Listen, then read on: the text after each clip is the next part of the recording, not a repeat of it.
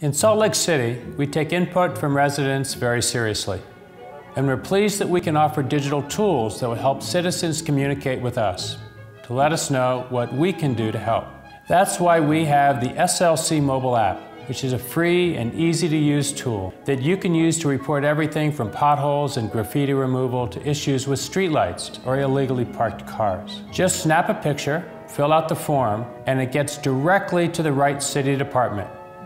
And you can track the results in real time. But that's not all it does. You can even pay your water bill and see many interactive maps of the city, from park locations to canyon trails. You can download the app from the Salt Lake City website on most mobile phones. We look forward to hearing from you.